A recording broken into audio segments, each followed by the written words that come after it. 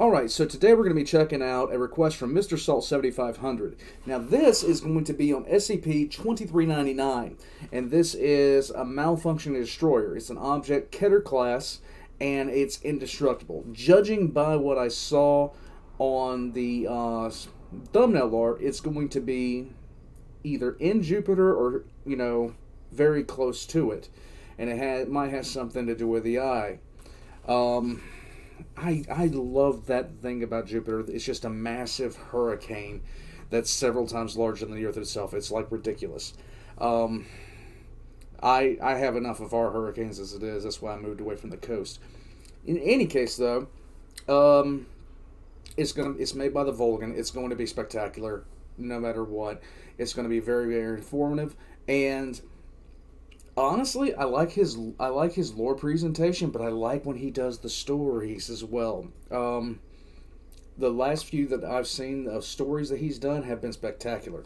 In any case, we're going to go ahead and jump into this, and I absolutely love when I hit this button and that happens. I'm a nerd, and I'm getting technological, and more of a moron.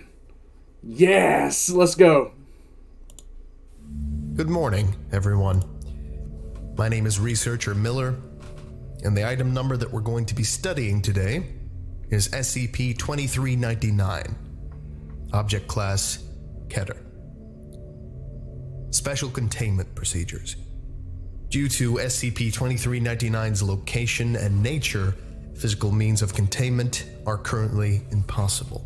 Yeah, I Implanted figured. Foundation agents in major observatories are to contain footage or images of SCP-2399. An ongoing misinformation campaign is in effect, which has thus far been able to completely suppress any knowledge pertaining to SCP-2399 from public awareness. Nice. Foundation satellites in orbit around Jupiter are to maintain constant vigilance of SCP-2399's reconstruction efforts, and make all attempts to hinder that process should SCP-2399 reach a minimum of 75% completion. Additionally, a perimeter of long-range electromagnetic jamming satellites, barrier array, has been situated in high Jupiter orbit. Any transmissions intercepted by this array are to be summarily decoded and logged. In the event of SCP-2399 surpassing 75% completion, or an information breach in the jamming perimeter, necessary Foundation personnel will engage Protocol Legionnaire 5, see Addendum 2399 L5, given its completion by that time. Description: SCP-2399 is a massive complex mechanical structure currently located in Jupiter's lower atmosphere. Since its visual discovery in 1963, SCP-2399 has been observed to use highly advanced antimatter-based weaponry to create spatial disruptions and devastating atmospheric, observable as a large red vortex, commonly known as the Great Red Spot. Can we not make something like this that can do something like this? SCP-2399 appears to be damaged, possibly due to an impact with the moon Io, before coming to rest in its current position. SCP-2399 has been observed releasing a multitude of small octopoid repair drones in efforts to repair the damage it has taken. Some of these drones will remain near SCP-2399, while others will patrol nearby moons, or deeper into the gases of Jupiter itself, in search of parts that SCP-2399 is missing. Computer models estimate that SCP-2399 is at 59% completion, with a current rate of 0.78 annually. This rate has increased from an estimated 0.12% in 1970. Despite its damaged state, SCP-2399 seems to possess a limitless power supply, advanced electromagnetic shielding, matter-disrupting weaponry, the ability to repair damage done to itself, and a precise tracking and targeting system. See Addendum 2399-2B. Due to the large difference in technological advancements between the creator of SCP-2399 and our own, for all intents and purposes, SCP-2399 is currently indestructible by human means. In theory, SCP-2399 might be left vulnerable by a powerful enough electromagnetic pulse. Unfortunately, this technology does not yet exist. Yay! Since Circled in red as visible from barrier unit 2. Yay! Well, the A's are coming, guys! Let's celebrate! The aliens are coming to kill us all! Oh boy! No. 1971, SCP-2399 has been the recipient of an unending stream of electromagnetic-based communications originating in the Triangulum Galaxy, roughly 3 million light-years from Earth. The means of SCP-2399's travel to our solar system and the means of its communications are all unknown. From 1971 to 1985, SCP-2399 continuously received a single coded message, which through code-breaking and translation efforts appeared to be a command to repair the damage it incurred upon entering our solar system. At this time, the barrier array was established to intercept these messages. This coincided with a period of radio silence from the origin of the communications, until 1996, when a different order began transmitting. Okay. The barrier array has thus far prevented SCP-2399 from receiving this command. See Addendum 2399 Comm Log. Okay. SCP-2399 Discovery Notes. SCP-2399 was originally observed, albeit unknowingly, by Giovanni Cassini in 1665. The following is taken directly from Cassini's journal on the event, translated from Italian to English. October 8th, 1665. I have observed something extraordinary in the heavens. Last night, as I gazed through my looking glass, I saw what appeared to be a star of great luminance streak through the far reaches of our solar system. I have never recorded an object moving so fast. It had surpassed the outer planets in fewer than 2 hours. As I watched, by my own 2 eyes, I saw it slow as it closed on Jupiter, make a sharp turn, and disappear into the planet itself. I saw many bursts of light afterwards, but although I continued to peer at it until the sun broke, I saw no additional disturbances in the night sky. I must continue to document these changes and will alert my colleagues when the day is upon me. October 15th, 1665. I wonder if they're going to include the meteor shower that hit Jupiter in this SCP. I'd love that. That would be awesome if they included that in this. So far, I'm really enjoying this. Took Peter to my observation point last night, but a week from the night I saw the fire rain upon Jupiter in the heavens, he brought along his own looking glass, and together we aimed our view upon the giant. To our surprise, a magnificent change has occurred, where once the distant world showed only bands of color, there is now a great red spot where the star came to rest on the surface of Jupiter. Peter was incredulous, of course, that such an amazing discovery could have taken place before our very eyes. I will continue to take note of this. October 18th, 1665. Tonight, as I peered through my looking glass, I swear on my life that I observed what looked to me like explosions and starbursts emanating from our red spot. I fear my mind is playing tricks on me, for there has been no record of such violent outbursts by a heavenly body since the dawn of astronomy. I will consult with Peter on the morrow and hopefully glean from him some advice on the matter. October 19th, 1665. Peter sees the same as I. As I approached him with my concerns, he leveled the same with me, and through our following discussion we concluded that it must be a powerful reaction to the falling star I saw upon the first night, and not a product of our own shortcomings. I am left wondering what cataclysmic event must be taking place on our heavenly neighbor. Our work to document this must go on. I really enjoy how some of these authors put together some of this stuff. The talking, the back and forth with this. Now I'm going to have to go take a look and see if when the Eye of Jupiter formed, because, well, now I want to know. so I'm going to be doing a little bit of research after I finish this video. I do know that it's not going to last forever. I do know that it's a storm, and it has an expiration date. It's so weird to think about, though, because ever since I was a kid, there's always been a spot on Jupiter, and one of these days it's going to be gone. And that just seems so weird to me that something so massive could disappear, but it is what it is, guys. Moving on.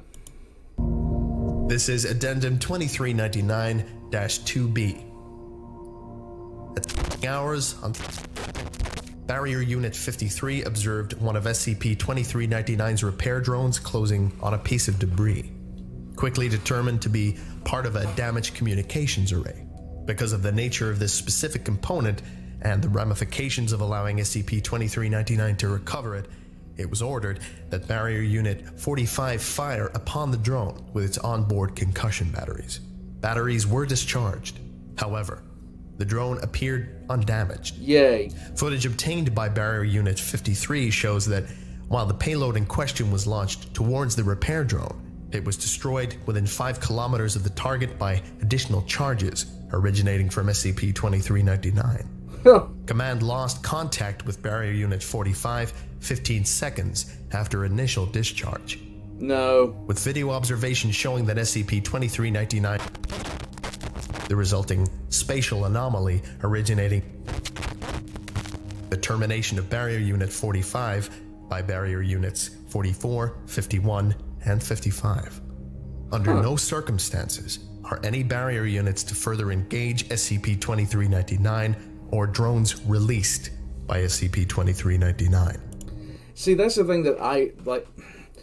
For a lot of movies in Hollywood, I've wanted to see one alien invasion movie that went exactly how it really would go. Because if they could cross light years to get here, there's nothing we can do to stop them. And I do like Independence Day, of course. I like some other movies, but at the same token, it's like, okay, we would be so unrelentingly outmatched. It would surpass Columbus and the Native Americans. It would surpass it by just such an incredible amount. We would be completely defenseless against a civilization that could go faster than light and reach here in a matter of weeks. It would be a complete and total wash. And Hollywood sits there, oh, you know, they'd use this kind of weapon, that kind of... No. If they could get here, we're done. And we're completely done, and there's nothing we can do about it. Addendum 2399-2C. Project Gygus. After the events of... They're gonna summon a kaiju to go fight it. Let's go! It was decided that necessary force would be authorized to destroy or incapacitate SCP-2399, using Foundation resources as well as resources from 45 nations, notably a platform, warheads bearing MT payloads, and warheads bearing EMP detonators was launched and placed in orbit around Europa. At hours, with orders from 15 heads of state and 05. Yeah, let's just try to nuke it. This is gonna go well. The entire payload of Project Gygus was launched toward SCP-2399.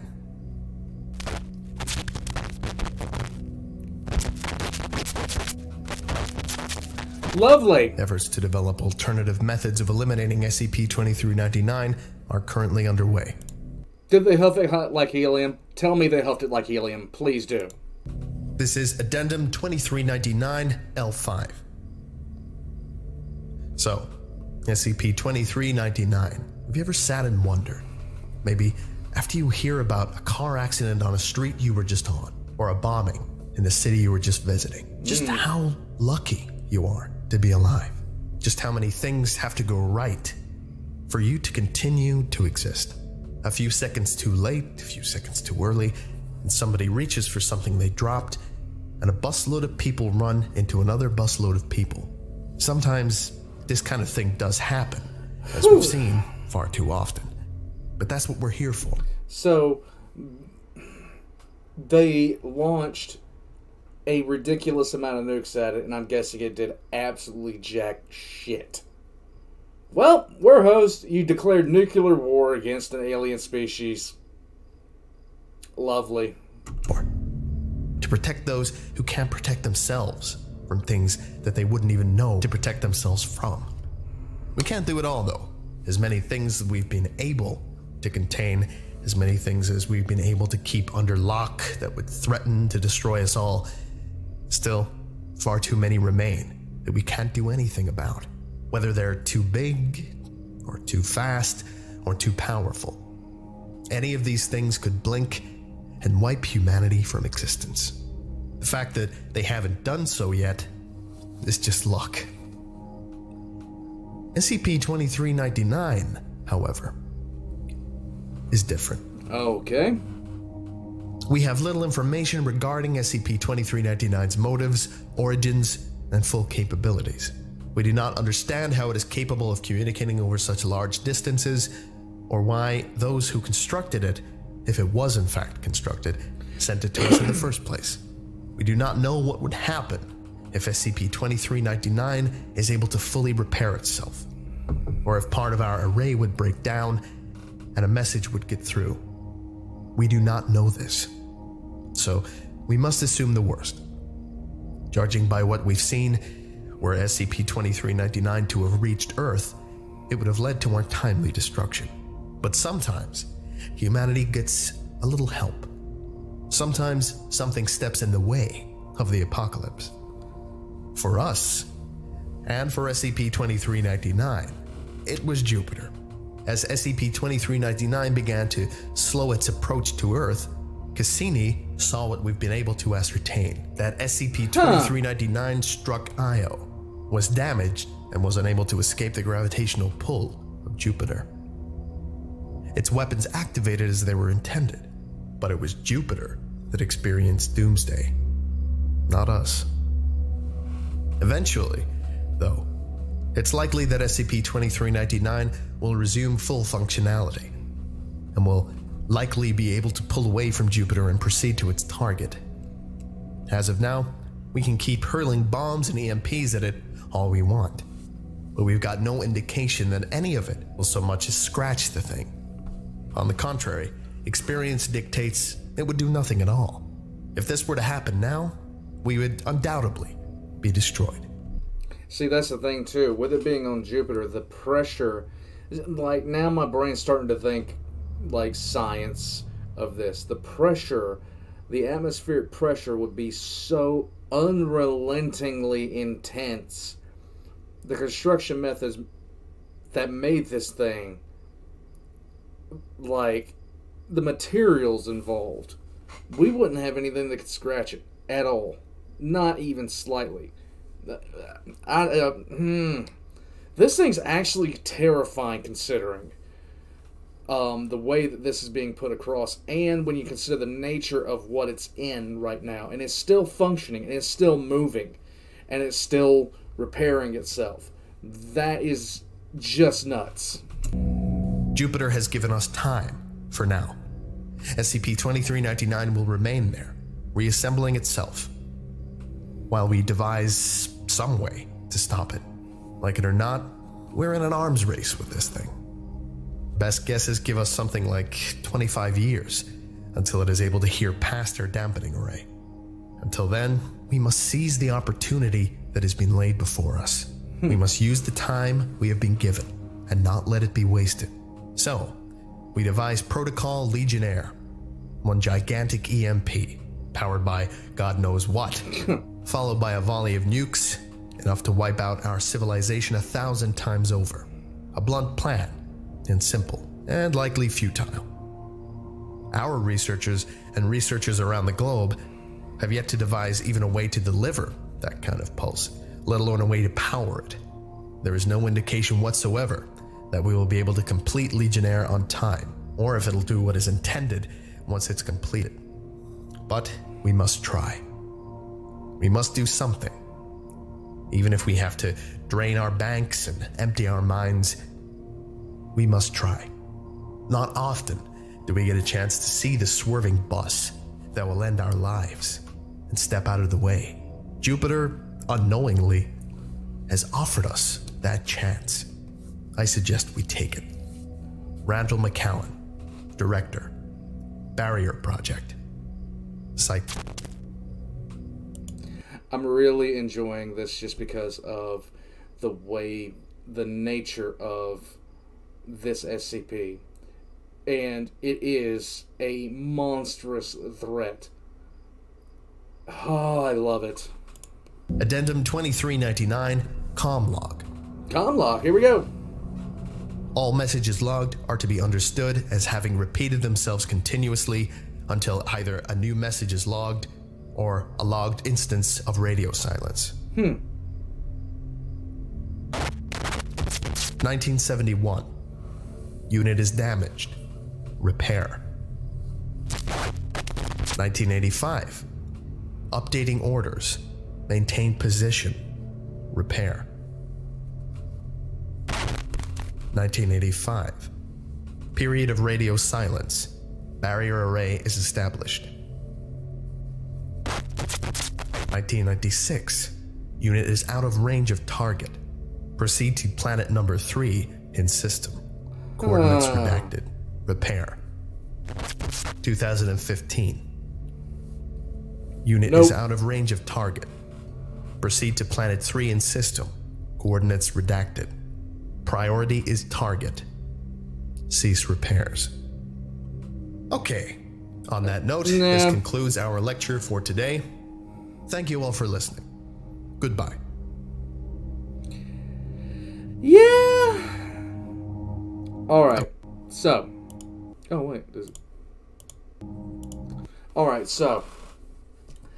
This is not a malfunctioning destroyer. This is a self-repairing destroyer. The title is a little bit misleading on that because it's not malfunctioning. It's trying to complete its mission. Now, here's the thing that I'm really just... I love this kind of stuff where there's no, oh, we have this option, we have that option. The way that this is presented is the most accurate way I can see us like having to deal with an interstellar threat, meaning we can't deal with it. I don't like movies where it's, I will watch Battlefield Los Angeles just because, you know, every once in a while I'm looking for something a little bit, you know, campy. But when I watched it the first time, I was like, we should be far more hosed than even this. We should be so unrelentingly hosed that there is just nothing to be done. We're screwed. We're gone. We're just dust. But by the end of the movie, they're sitting there, you know, firing small arms 5.56 at it, and it's like, no, come on, man, just give me a break. Just hit me with something heavy. I don't want to limp away from this. So it's refreshing to see them actually take something like this as seriously as the author of this SCP took it and TheVolgun presented it.